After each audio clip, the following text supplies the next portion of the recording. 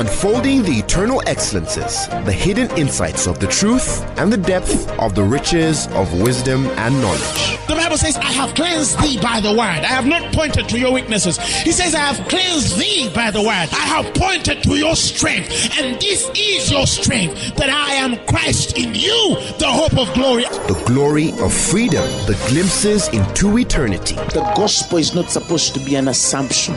It's not supposed to be just a mere presupposition. Truth is older than language, but the word of God is way deeper than any human language.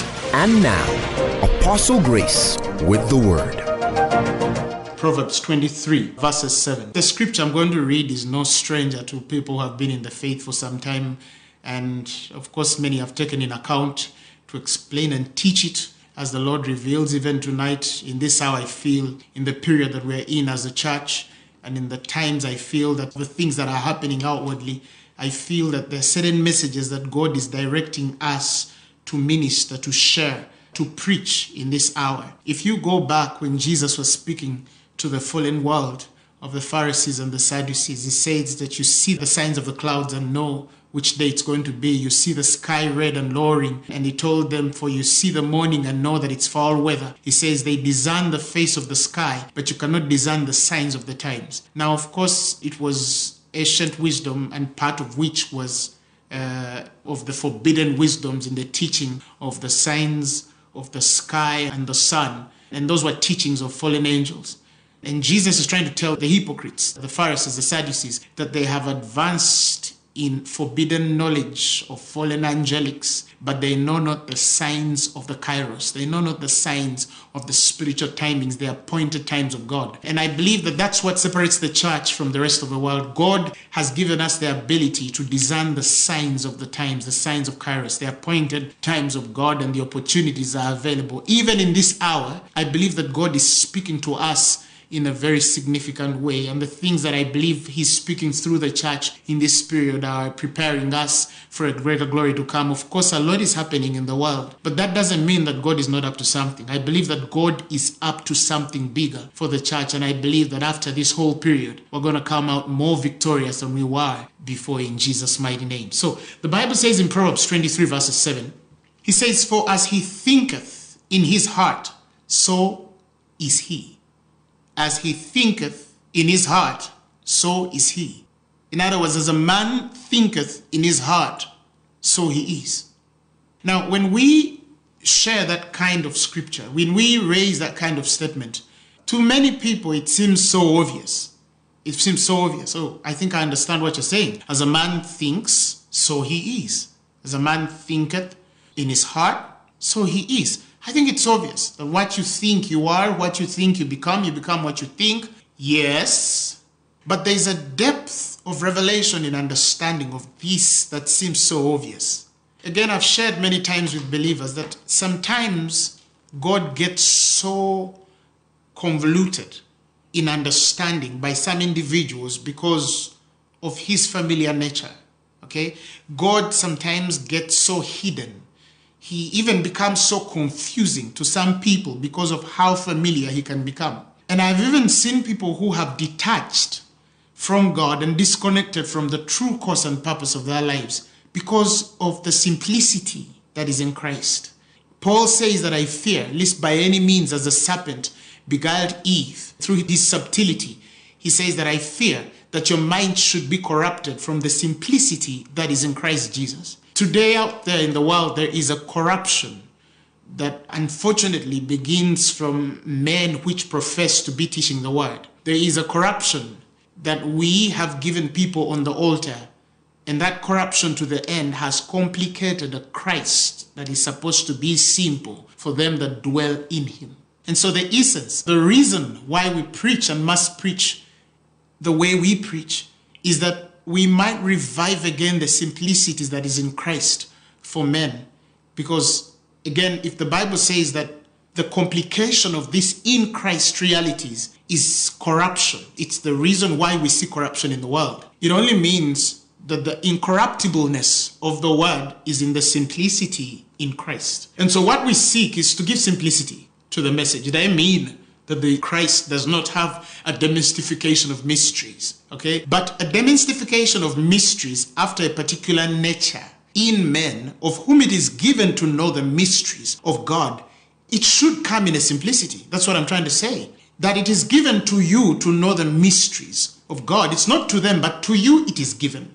To you it is given. To every believer it is given, okay? And so when we read Proverbs 23:7, okay, some people say, oh no, it is simple. Yes, but in which simplicity are we speaking these words? Okay, the Bible says, for as a man thinketh in his heart, so he is. So he is. Now I'm going to show you how, yes, simple, but deep this reality is. When I was reading the scriptures, I realized that the Hebrew translation for the word thinketh or thinks is shawar.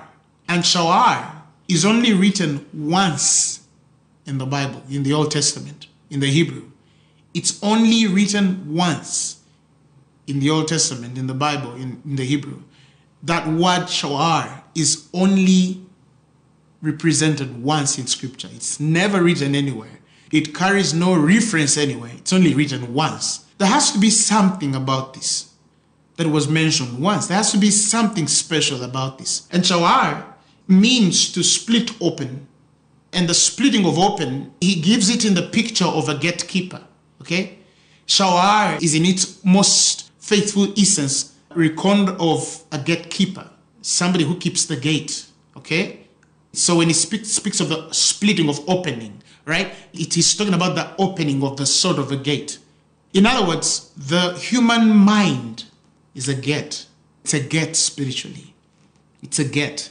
It's a gate that opens for things into, and it's a gate that opens for things out of. Okay? And then when you understand that, you realize, of course, you cannot bring out what you don't carry within. Whatever you carry within is what comes out of you. The Bible says, out of the abundance of the heart, the mouth speaketh. Okay? So when he speaks of as a man thinketh, okay, I would say, as a man opens the gates, so he is. You are what you have opened yourself to. And you only bring out in speech what you have opened yourself to. That is deep. In other words, when you understand it that way, it's more than just what you think for the hour. It's almost as though we don't even have control over what we think, because it's determined by what we let in. Think about it. It is determined by what we let in. Look at a child when they're born. There are about 4 or 3 stages of human growth, okay? But the primary stage of human growth, when somebody is born as a baby, is mimicry, all right? The mind of a child is formed through mimicry, okay? They say something, the child says it, okay? You do something, a child mimics. You do something, a child mimics, okay? If a child is raised around crippled people, that child might never walk, even though they have both legs and hands. If their eyes have never seen a man walking, if their mind has never been constructed to a normal human being standing up, walking with both of his feet, that child might never walk. Why? Because they're mimicking. Their minds grow by what their gates open up to. Children start speaking language because they hear it. If a child is raised by a dumb person, okay, somebody who cannot speak, that child will not speak. It's human biology. Why? Because we adopt and mutate through what our gates of the mind open up to.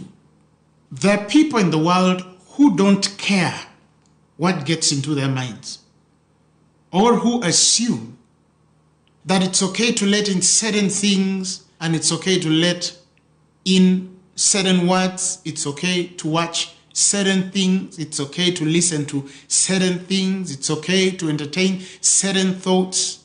But the Bible has said in Proverbs 23:7, he says, as he thinketh in his heart, the Bible says, so he is. You are a result of everything you have let into your mind over the years. Everything you've let into your mind over the years. It doesn't mean that there's stuff in your life that has not happened outside your control. It only means that even though stuff has happened outside your control, you still had a way to put that stuff in control. You still had a way to heal that stuff. You still had an opportunity to align that stuff back to the order it must be aligned to. The Bible says that the spirit of the man will sustain his infirmity. Will sustain his infirmity. Will keep his infirmity. He says, but a wounded spirit, who can bear? There is nothing you cannot change. You might not be responsible for certain things in your past, but there is nothing you cannot change. By the power of your imagination, by the power of your mind, by the gates of your mind. He says it's a gate. You are a gatekeeper. So as you open whatever you open, you become what you open to. And as you close out certain things out of your life, so it is certain things will close out from your life. How I wish that people understood how deep this is. How deep this is. You'd not watch every news. You'd not read every newspaper. You'd not listen to every program. You'd not entertain everything that everybody says. You'd not give yourself to every thought and opinion of everyone out there. Because some of the media, even out there, makes people believe what they must believe. And some of that stuff is true and some of it is not true. But some people don't know the power of how much they have let in. They don't know that right now you are where your mind has led you. You are where your gates have opened to. Imagination is a gate. It's a gateway. And these gates create eons. They create worlds. They create ages. This physical realm, earth, cosmos, it has its own way and patterns. It has its own life and predictions. Okay? But when you became born again, you were born to another world also. Because you inherited faith. Faith is the substance of things hoped for, the evidence of things not seen. The Bible says by faith we understand. It's an understanding that the worlds were framed by the word of God, so that the things which are seen were not made of things which do appear. The things which are seen were not made of things which do appear. That means the things which we see are not made by the things which we can see.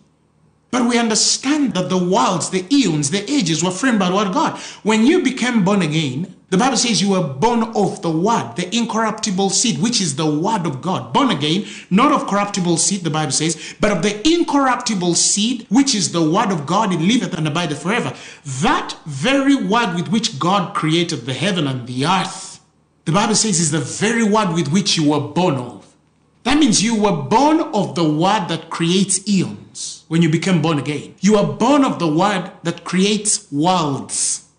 So when we're talking about ages, when we're talking about periods, when we're talking about eons, that's the Greek word. We're talking about things that you command in the spirit realm that translate into the physical realm and cause your physical realm to be as you have expected because you have learned how to create certain things in the spiritual realm.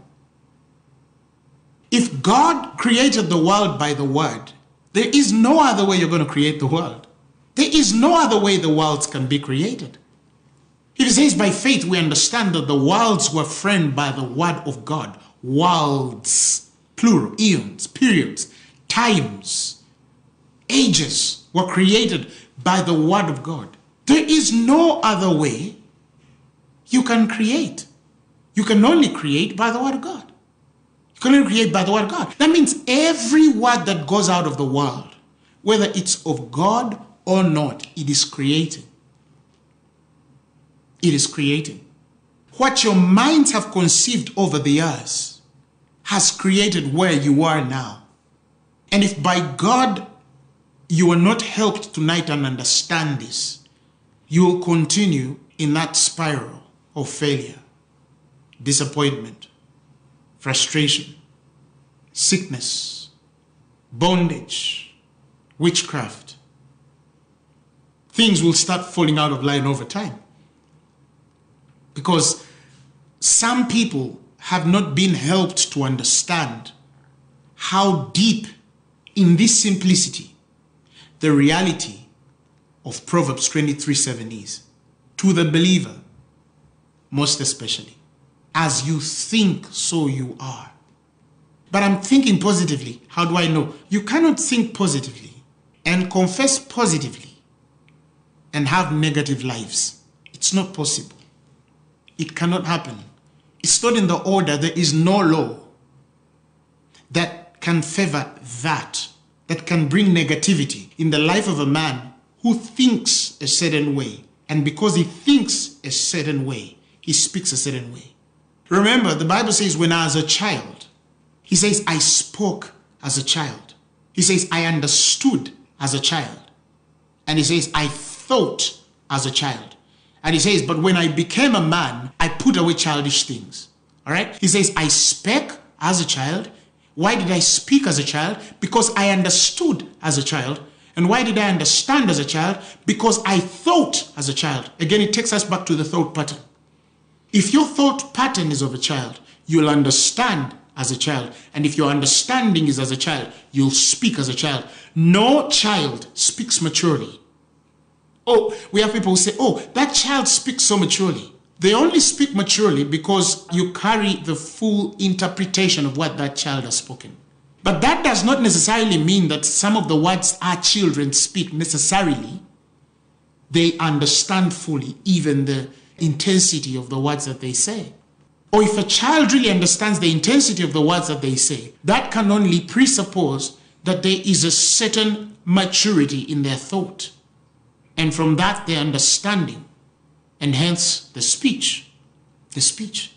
Your thought life defines your speech life. If you want to know how mature a man is or a woman is, look at how they're speaking. You can tell whether they're mature or not. And that is, at one point in life, age-related. But at a certain point in life, it stops to become age-related. Okay? It stops to become age-related at a certain point in life. Some people invest in improving their thought, and some never invest in improving their thought. Even more beautifully, some people become born again, like you and I. And when you become born again, oh my God, the Bible says that Jesus Christ becomes your wisdom. The Bible says we have the mind which is of Christ. It means that your thought life is elevated and ought to be elevated. But many believers don't know how to tap into that elevation. They don't know how to connect to that reality. And because of that, we produce the results the world produces. We accept the things the world accepts.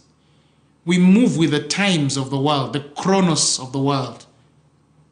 We ignore the kairoses of God, the appointed moments of God to elevate us above the usual man, the carnal man. We have an advantage. Why? Because we are born of the Spirit. The Bible says that the carnal man cannot receive neither discern the things of the Spirit, for they are spiritually discerned. When you became born again, you connected to a higher life, a higher realm. The world has a certain conversation. There's a way the world sees things. That's not how we see things as believers. Because He gave us His word. He has told us the vision of life in the person of Jesus Christ. Because Christ is our ultimate vision. He is the eye through which we see God, the express image of the invisible God. Yet we regard Him not in the flesh. And so that means the Christ vision has to be imprinted on your spirit to know who Christ is. And that vision can only be imprinted by the understanding of the mystery of faith. That may Christ dwell in your hearts through faith. Through faith. And how does faith come? The Bible says faith comes by hearing, and hearing by the word of God. So the word of God gives us the express image of Christ, the person. And through that we know God. We know the fullness of God. We know the life of God. Now, when the Bible says He has been made your wisdom, it means you might lack in a few things in the way the world will see lack. But according to the DNA in which you've been regenerated, You have a full account of God's wisdom and understanding in you. Because the Bible says we have the mind of Christ. Let me shock you. Scientists have proved, I've been reading several papers and reports. Scientists have proved that the brain is not the only part on a man that has memory.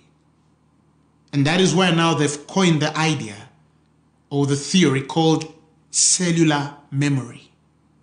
Now, they believe now that there's non-brain tissues in a human being that also carry memory. For example, cells, okay? Cellular memory. Scientists have proved that now cells also carry memories. They carry memories. And because these cells carry memories, now they have to ask themselves a question, and many are asking, how are the memories of these cells and non-brain tissues programmed? And now science again is proving that these memories are programmed through the power of thought. That means your thoughts carry a communication to every cell in your body, to every organ in your body, to every tissue in your body. Your thoughts communicate to them. And these things carry memories.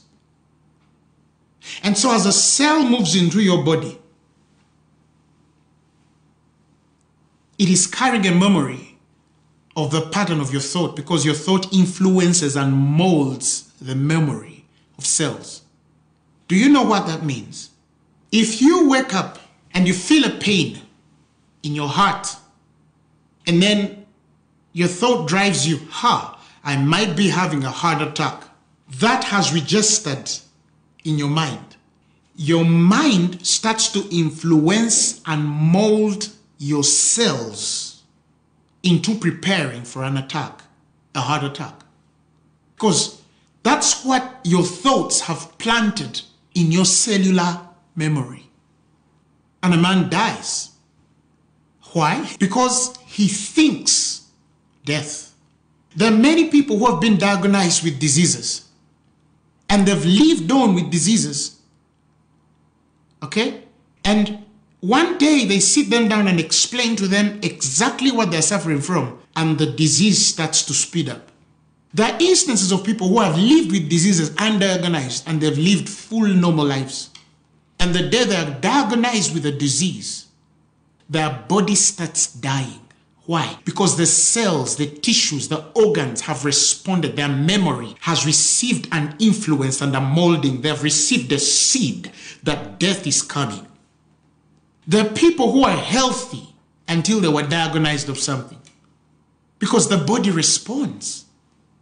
It is influenced by the power of your thought. It is molded by the power of your thought. Not all the people right now who are dying of COVID virus are dying because they have the virus in their body. Some people dying of COVID virus are dying because their minds, their thought lives are void of faith. They don't have an answer in their mind. We have had survivors, and we have had people who have died of diseases, not only COVID, many sicknesses. Oh, and some will say, oh no, it's just luck, it's chance. Some fall sick, some don't fall sick, some it worsens. Probably for some, it's dependent on how many diseases are in them. On some, it's dependent on how old they are. Yes, that's science. But the Bible says that as a man thinketh in his heart, so he is. So he is. So he is. Many years ago, I worked in a palliative care institution back in my university. I had been enrolled, as a student practicing under social work. And so I had an opportunity to practice in a palliative care institution. They used to look after the terminally ill of cancer, stage 4s and stuff. And to my utmost shock, there are people whose, by the book, they were supposed to have died long ago, and they were still alive. And there were people who were brought, and they were not as worse as those that they found, and they died way earlier than those that had appeared to be so sick. But every time you talk about those people who looked like were gonna die but had lived longer, there is an attitude that these people had. There's a thought pattern that these people had. Any doctor would tell you. Any doctor, any physician would tell you that there are people who die from fear even before disease kills them. Because the world is full of fear. What else do they have? Do they have the word? No, they don't have the word. They're in darkness. Remember, the gospel is light. Any man that does not ascribe to the word of God is in darkness. How can they have faith in darkness? How can they believe in darkness? How can they hope in darkness? But yet, some even in that darkness have exercised themselves to live. And they have lived. Because some refuse to fear. Some simply believe that they're going to fight this thing and overcome it. And that's just health. Go to finances. Go to marriage. Go to businesses. Go to careers. Enter education. All of it is the same. There are people who are constantly attuned to negative thought. And they do not know that that's a seed of the devil. Satan has planted something in their spirit to destroy them through negative thought. Now, if things like cells in your body, so small that you need a machine to see, can carry a memory influenced and molded by your thought, what of the bigger stuff? What of the things that are bigger than that? Because God is trying to tell you that everything in the physical realm is interconnected. And there are certain things that come before others. Your thought life defines so much of whatever follows your life. It does. You see, let me share something here. In Jeremiah 17 verses 10, if you give me the Amplified, he says, I, the Lord, search the mind, he says, and I try the heart, even to give to every man according to his ways, according to the fruit of his doing. That means the law of God searches the heart and mind to reward a man according to his way. God rewards right thought. God rewards right thinking. He rewards right meditation. He rewards a right heart. There's a divine reward for men who know how to think the right thoughts, who know how to pattern their thinking in the godly understanding. It's there in Jeremiah 17:10. He says, I search the mind. In other words, when he comes in the life of a man, he's trying to search your mind, looking through, to say, let me see where this man thinks attuned to my word. Let me see where this man's thoughts are appended to my will. And wherever I see the thoughts appended to my will, I will reward this fellow. Remember, we always say this, common scripture. Oh, that the Lord rewards them that diligently seek him. He rewards them that diligently seek him. But let's have the conversation of that reward. Let's have the conversation of that reward. The conversation of that reward in the principles that are ordained for reward. Your thought life is key. Your thought life is an underlying pillar of the reward that you receive before God. So when the Bible says that he is the rewarder of them that diligently seek him, I have learned over the years that the path of a diligent seeker is justified by a sanctified thought. The path of a diligent seeker is justified by a sanctified thought. Your thoughts have to be sanctified. We need a sanctification of our thinking. The Bible says, be not conformed. Do not be conformed to the standards of this world. The Amplified says, do not be conformed to this world or this age, this eon. He says, do not pattern your thoughts according to the ages of men, the ages of the world, the periods of the cosmos, this age, the fallen age, the fallen world. He says, do not be fashioned, the Amplified says, after and adapted to its external superficial customs. He says, but be transformed, changed by the entire renewal, he says, of your mind, he says, by its new ideals and attitudes. So, he says, that you may prove for yourselves what is the good and acceptable and perfect will of God, even the thing which is good and acceptable in His sight for you. He says the only way you can prove that is to transform, to change your entire mind through new ideals and attitudes. In other words, there is a fallen age. The world of fallen men thinks differently. When a man of a fallen nature gets a headache, he reacts like a fallen man. When a man of a fallen nature gets a stomach ache, he reacts like a fallen man. When a fallen man, the unregenerated man, a man who's not born again, a person who's not a believer, gets problems in his business, he reacts like a fallen man.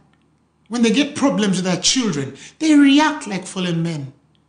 When they get addictions, they react like fallen men. When they get in debt, they react like fallen men. When they're threatened to be killed, they react like fallen men. Now, when you become a believer, God is saying you cannot react like the world reacts. You cannot be conformed. You cannot be fashioned to the ages of fallen nature, to the age of carnal men, to the age of a fallen world. The things that are in the fallen world, there's a way they are set against the destinies of men of that nature.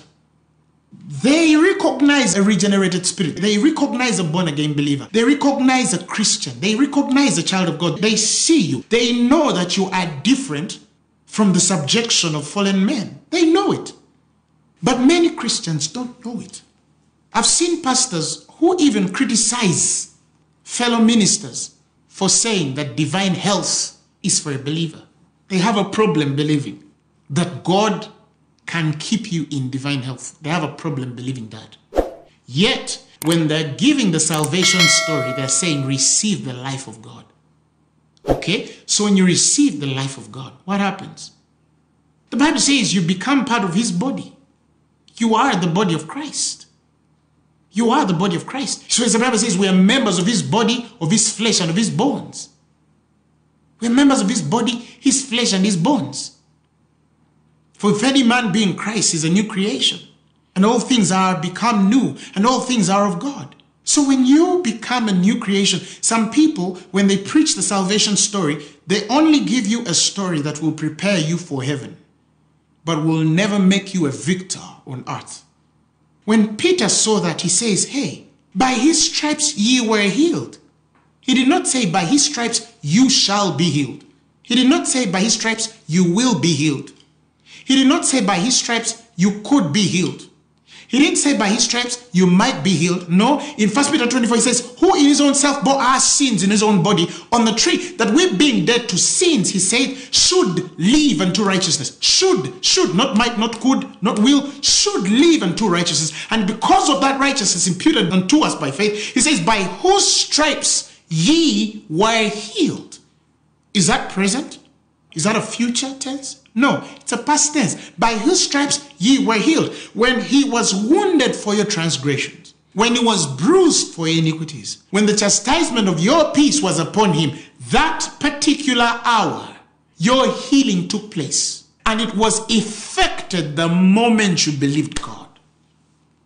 We go for healings all the time. We teach healing in the world, and men get healed, even those who have not received Jesus Christ, because they operate under the faith of us who believe.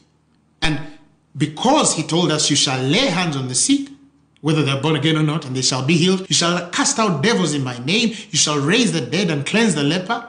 We lay hands on them. We give them of a life that we have received in Christ. The Bible says, in Him ye are complete, which is the head of all principality and power. Disease is a power. It's ordained under the order of certain principalities.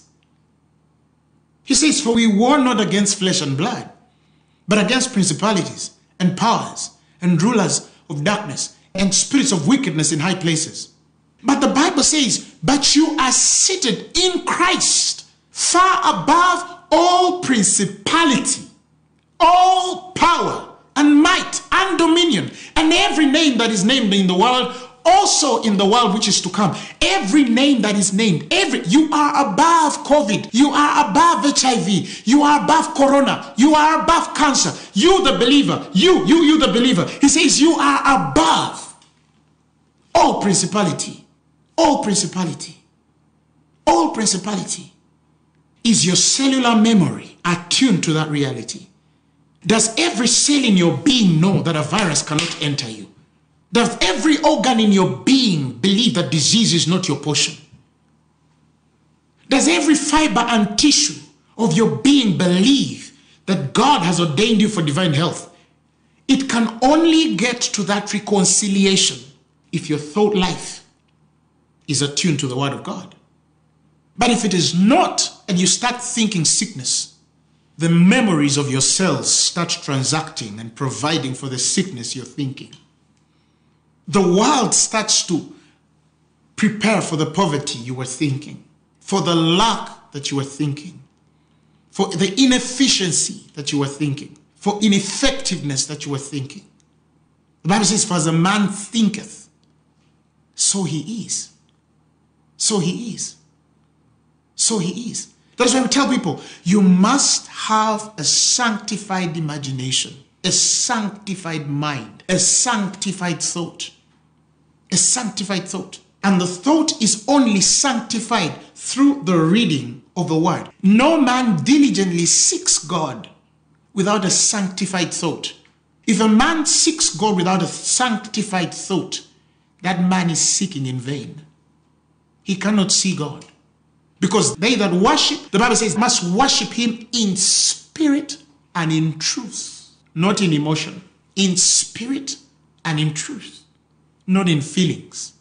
In spirit and in truth, not in tears. I'm not saying it's wrong to weep in the praise of God. There are people who weep in ignorance, and there are people who weep in the overwhelmingness of understanding. There's a difference.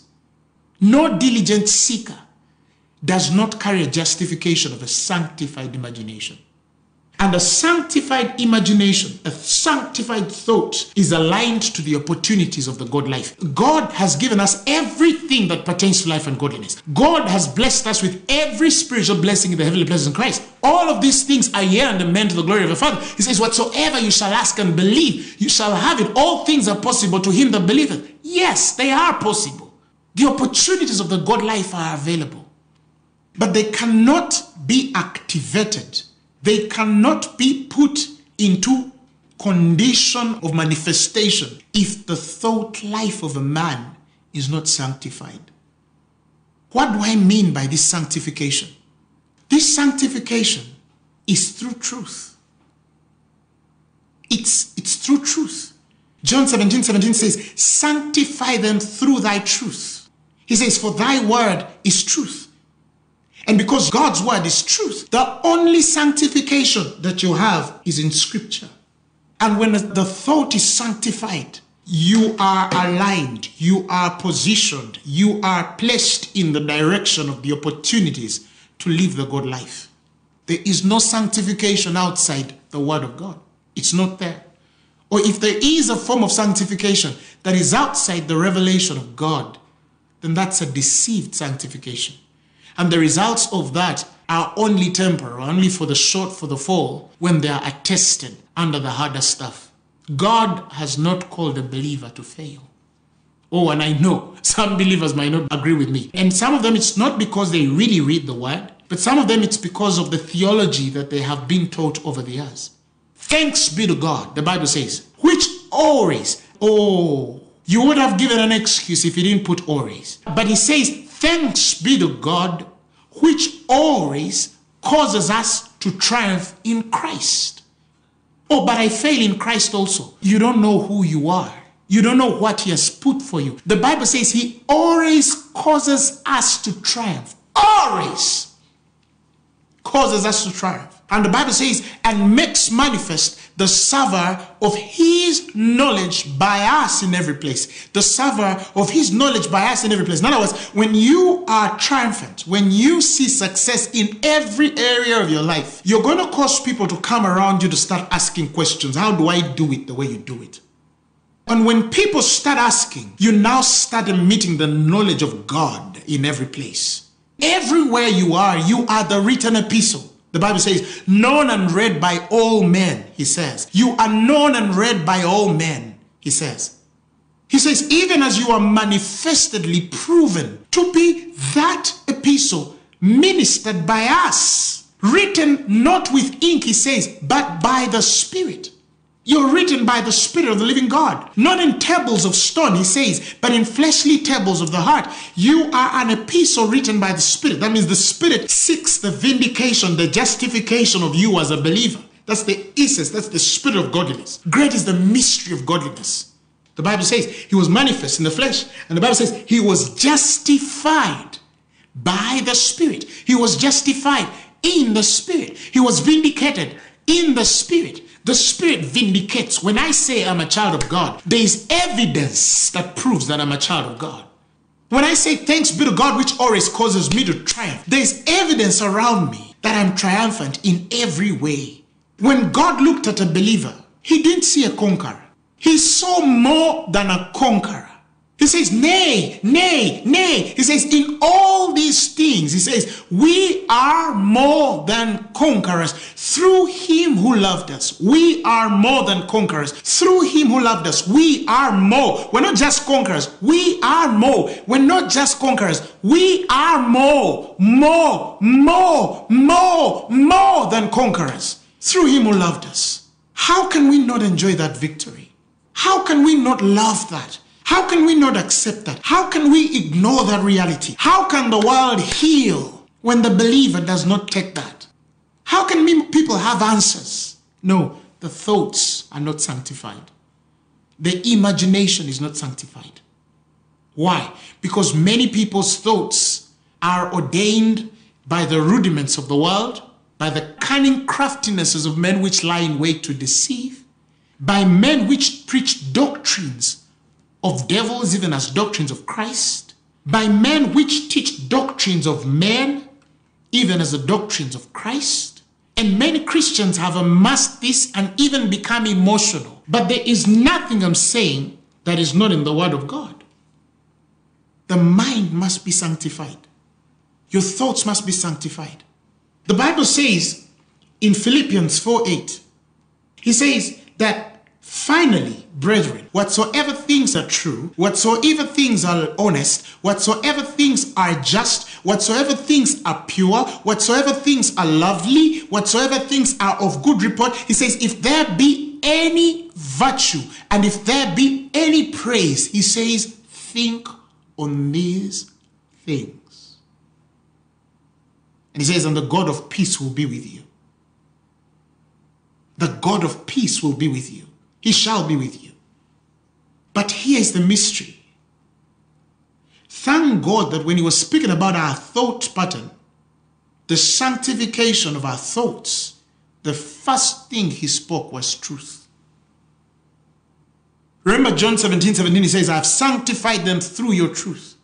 Now in Philippians here, 4:8, he says, whatsoever things are true, firstly true, before they are anything, they must carry their bearing from truth. And then, because they are true, they become honest. Because they are true, they become just. Because they are true, they become pure. Because they are true, they become lovely. Because they are true, they become of a good report. Because they are true, they become of virtue. Because they are true, they become of praise. And it says, think on these things. Imagine a man who's trying to define something praiseworthy, but without the foundation of truth. Imagine a man who is trying to define virtue in character and in anything that touches his life, but without the foundation and backbone of truth. Imagine a man trying to define lovely and love without the foundation of truth. Imagine a man who is trying to define just without the foundation of truth. Imagine a man trying to define honest without the foundation of truth. All these things become firstly truth to become anything else. They begin from the foundation of truth. They begin from the edifice of truth. When that is built, then I can define what's lovely by truth. Then I can define what is of good report by truth. Then I can define beauty by truth. Then I can define wealth by truth. Then I can define health by truth. Then I can define joy by truth. Then I can define victory by truth. Then I can define peace according to truth. When you look at the peace that is defined in the word, it is the peace that passes all understanding, that guards our hearts and minds in Christ. When you talk about the wealth which is in the truth, it is where moths cannot go. He says, born again to an inheritance, incorruptible. Why is it incorruptible? Because it's begotten through the revelation of truth. Love seeks to be simply friendship and intimacy. It becomes agape, which is the love of God, because it is defined in the edifice of truth. If a man cannot begin from truth, that man cannot define anything as it ought to be defined. So, whatsoever things are true, primarily, then define the honesty. Then define the justification of those things. Then define the purity of those things. Then define the loveliness of those things. Define the beauty of those things. Define the good report of those things. Define the virtue of those things. Define the praise of those things. And he says, think on those things. And he says, and whatsoever things you have learned of me, whatsoever things I have taught you, he says, those things receive, take those from me. And he says, and the God of peace shall be with you. He shall be with you. He shall be with you. What am I saying? You can never choose to think right without the foundation of truth. You can never imagine right without the foundation of truth. You can never meditate right without the foundation of truth. And if you cannot imagine, you can't think, you can't meditate right, you're going to have a very deceived understanding of what is good, of what is lovely, of what is of a good report, of what is victorious, and anything there is in the world. It has to begin from the revelation of truth. That's the sanctification of your thoughts. I have sanctified them through your word. Sanctify them through your word, Jesus said. For your word is truth.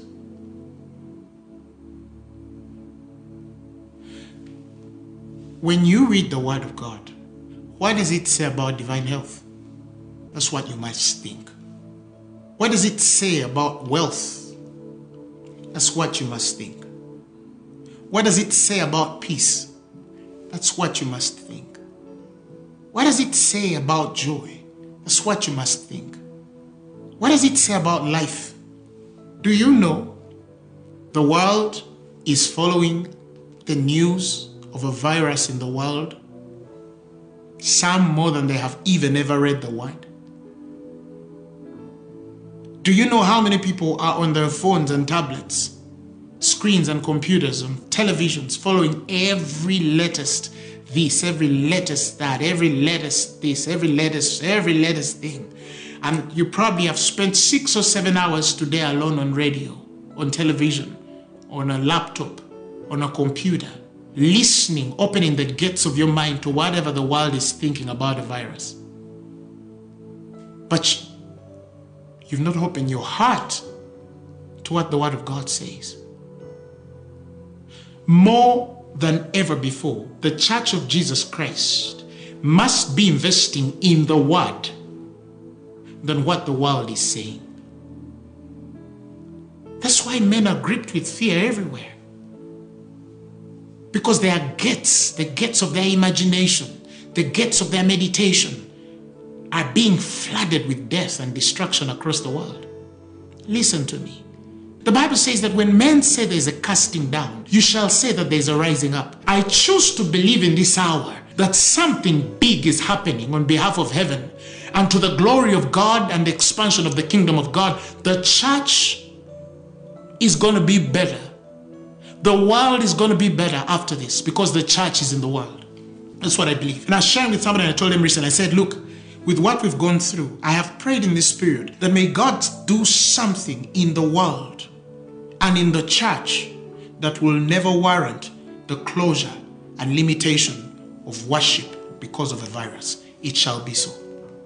It shall be so. it shall be so.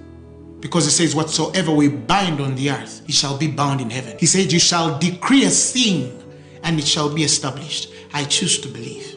And so wherever you are with me right now, I want to pray with you. Father, we thank you for your word, because it has brought understanding. We have opened our gates to the negativity that is happening in the world. But now, can we open our minds to what you are saying? Can we open our thoughts to what you are saying? Because as the world is recording deaths, what is your word saying? Because Jesus says that the words that I speak to you, they are spirit and they are life. Where is the life in the death that is taking place across the world? In the death in the human bodies, in the death that is taking place in the economies of the world? Where is the life? God, open our hearts and our minds to attain the God thought. For the sanctification of our thoughts can only be through the truth. And the truth is your word. Speak to us, God. I pray for people who are sick right now, of any sickness. I speak healing in your body in the mighty name of Jesus. Why? Because it says by his stripes you were healed. I speak to families that would be struggling with anything, financial issues. I speak healing. I speak to your finances. Somebody's finances are limping. May God deliver you right now in the mighty name of Jesus. May God set you free right now in the mighty name of Jesus. I speak for reconciliations in the mighty name of Jesus. Father, we thank you because you've heard our prayer. In Jesus' name we pray and believed. Amen. If you're there and you've never given your life to Christ, you say, you know what? As you were speaking, I realized that my mind needs to be sanctified. And it can only be sanctified through the truth. And who is the truth? It's Jesus. He says, I'm the way, the truth, and life. Nobody gets to the Father except by me. I want to give you an opportunity to receive Jesus as your Lord and Savior.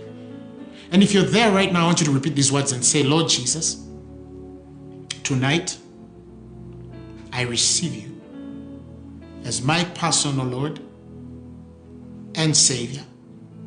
I believe that you died and rose again for my sins. Tonight, my life is changed. Amen.